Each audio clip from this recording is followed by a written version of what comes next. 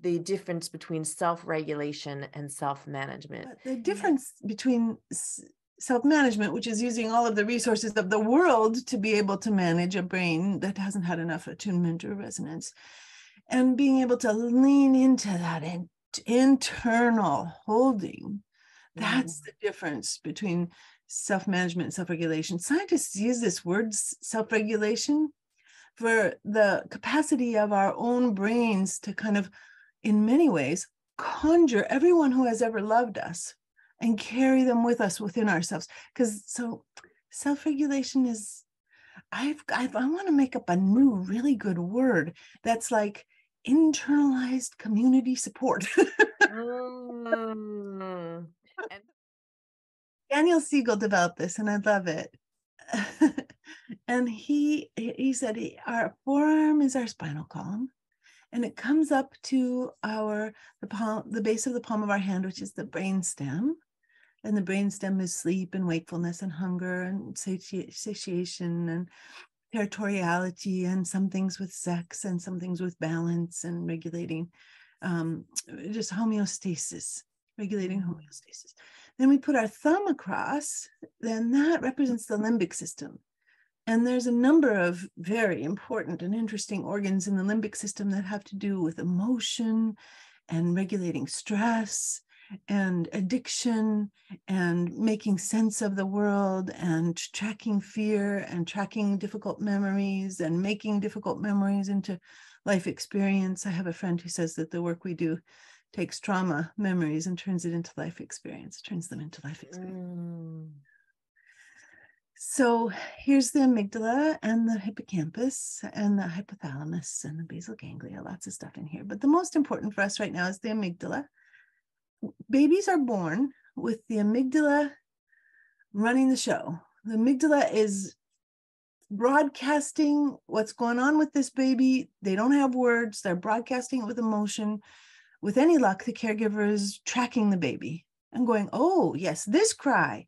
This cry means the baby's hungry. This cry, oh, the baby must need to be changed. Oh, the baby needs this attention and care and relationship and play. You know, wouldn't it be nice if our caregivers had the time and the support themselves to be able to track us as babies that way? Every time that a person successfully tracks and responds to us, it creates these of-course neurons that run between the prefrontal cortex and the amygdala that say, oh, yes, you make sense, baby.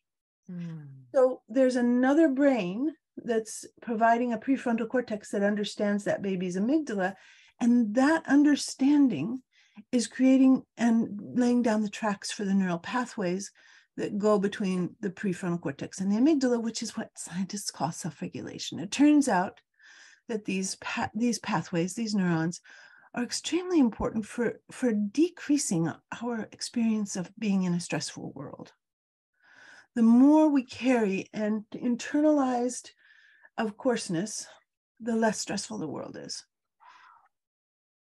If we didn't have that young attunement, of course, we moved into self-management behaviors, all of our adaptations. Yes, we have an amygdala that's crying, and we need to respond to it somehow. So we can respond to it with food. We can respond to it with alcohol. We can respond to it with gambling. We can respond to it with shopping. Overwork or perfectionism or being the best good girl in the world, and just holding ourselves to these high standards of. Now you're starting to move into our contract territory. Yeah. Oh, the other thing I want to say before we get into that territory is this is something you said in your book, and I really want to underline it, and maybe. Well, the wonderful, wonderful thing is that this pathway is, there's a lot of pathways that have to be used in order to be available to us as grown-ups.